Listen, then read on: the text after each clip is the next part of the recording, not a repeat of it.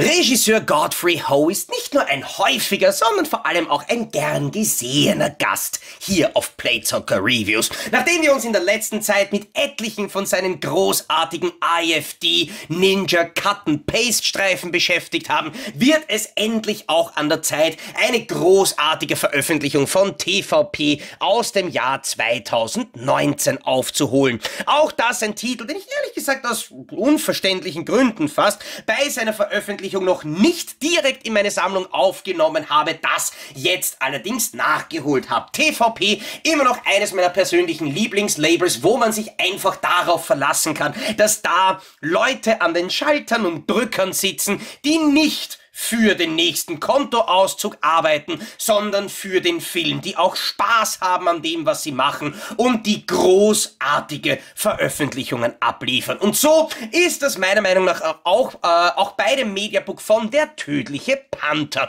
Mir in erster Linie bekannt durch seinen vor allem von Screen Power damals auf Video etablierten Alternativtitel Deadly China Dolls. Das ist nämlich der Titel, der auch von Best Entertainment für die DVD-Erstauflage übernommen wurde, wo ich mich noch wirklich gut erinnern kann, dass ich damals zwischen der ungekürzten Fassung und der sensationell verstümmelten FSK 16 DVD-Fassung einen Schnittbericht gemacht habe. Aber weder der Titel Deadly China Dolls, der Deadly China Gaga ist, noch das alte hässliche Cover-Artwork von Screen Power bzw. Best Entertainment sehen wir bei den Mediabooks von TVP wieder. Dafür hat man sich hier um ein anderes Motiv bemüht. Das ist nämlich das alte deutsche VHS-Cover von Atlanta Video. Ein absolut großartiges Motiv meiner Meinung nach, das hier für das Mediabook einfach nur sensationell aufbereitet wurde. Vor allem, wenn ihr euch dieses Video jetzt gerade in 4K über eine relativ schön große Fläche anschaut, dann werdet ihr definitiv erkennen, dass man hier absolut bombastische Bildqualität bekommt. Dass das Motiv wunderschön scharf ist, dass die Farben leuchtend und kräftig sind und dass man diesem Motiv definitiv auf gar keinen Fall anmerkt, wie alt es eigentlich schon ist. Mir persönlich gefallen das Cover und die Aufbereitung hier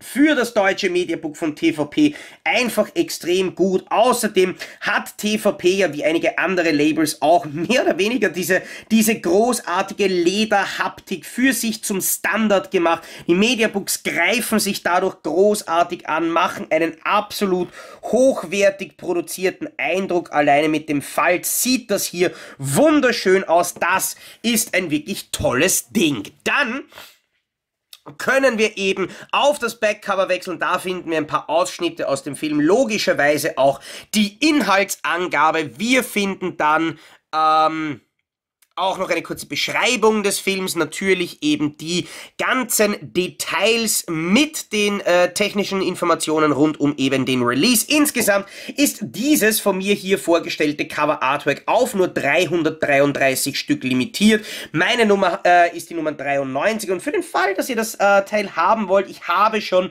gehört, dass es von dem Cover mittlerweile ein bisschen eng wird, also falls sich wer noch für Lethal Panther interessiert, sollte er bald zuschlagen. Wir bekommen hier ein, finde ich, sehr cool aufbereitetes Motiv auf der Blu-ray. Dann auf der anderen Seite gibt's noch ein ebenfalls ziemlich cooles Design auf der DVD, sowie ein wie ein durchgehendes Innendesign eigentlich, das uns mehrere Charaktere bietet. Sehr schön gemacht eigentlich, wie wir hier auf der linken Seite, wie gewohnt von TVP, in so einem schönen Abriss eine Kampfszene sehen und auf der anderen Seite dann jemand von hinten überrascht wird mit einem auch ziemlich coolen Bild auf dem Backcover vom Booklet. Das gefällt mir echt gut.